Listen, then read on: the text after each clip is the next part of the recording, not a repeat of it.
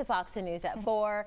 Mobile's Latin Fest is back. This is a celebration of Hispanic Heritage Month. The festival is also a fundraiser that provides scholarships to local Hispanic students, bringing food, music, all the fun to Mardi Gras Park. So we have Sylvia Scoltetti, the president of the Hispanic American Business Association of the Gulf Coast, and Courtney Still, marketing for Bishop State Community College. You ladies have a fun job. You were the chairs of the committee to plan this. Right. That's a lot of work.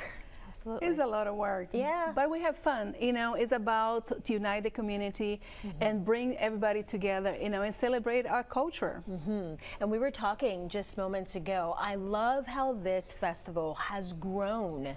It's huge now than when it first started 4 years ago. Oh my God, in 2021, we had about 5 food vendors, one small stage with one band. You know, looking forward now today, you know, we have a big event, a whole day event with several food vendors with different areas of different countries, you know, with different areas of Mexico too, and with music, live music, dance.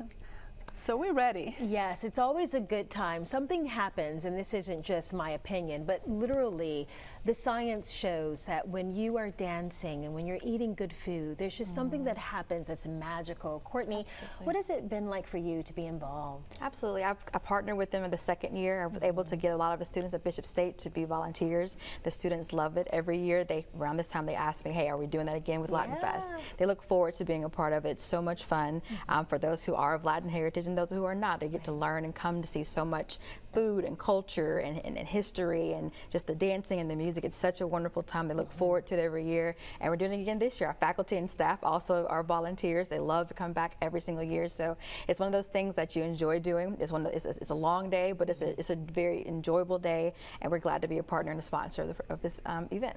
And the best part, it's free. Exactly. It's free for the public. Thank you for our sponsors, our partners and sponsors. We'll be able to provide this event free of charge for anybody that want to come in and have a good time, have fun, eat good music, dance, and party, fiesta. There you go. So we're almost out of time. I want to make sure that people have all the information that they need. Bring lawn chairs, maybe? Yes, absolutely, absolutely. Mardi Gras Park is a big park, so bring your chair, bring you know your blankets and be ready to party and dance. You know, don't sit all the time in the chair. Make sure you're shaking with us. There's plenty of vendors, plenty of food, plenty of culture, plenty of activities for the kids as well. One of our sponsors, PNC, will have a kids activity space, so there's plenty to do. Come, and then there also will be entertainment, so there's time to sit and enjoy as well. Is there anything that we haven't covered? Anything else you want to add? No, just come in to have fun, embrace the community, support the community. This is about diversity and engagement. So we are doing this, we work very hard to bring to this town so we all can integrate and have fun and experience our culture. And aprendemos nueva cosa, ¿verdad?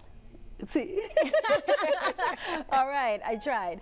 So thank you ladies both for stopping by. Mucho gusto. Gracias. Mucho gusto.